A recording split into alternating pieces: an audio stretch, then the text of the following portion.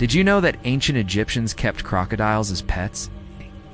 See, the pharaohs were obsessed with these reptiles. They raised them in temples and fed them like gods. The crocodiles would eat fruit, vegetables, and even livestock.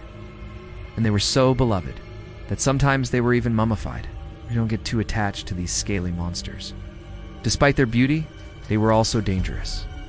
The crocodile kings of Egypt were responsible for the deaths of thousands of people. They would sneak up on swimmers in the Nile River and drag them underwater with ease.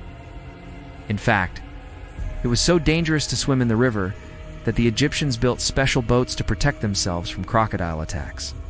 These boats were made out of stone and were shaped like the head of a crocodile. They had a wide mouth and sharp teeth, just like the real thing. But they weren't able to move like a crocodile, so they were more like a stationary statue that could float. It may not have been very practical, but it was a necessary evil in order to protect yourself from the crocodile kings of Egypt.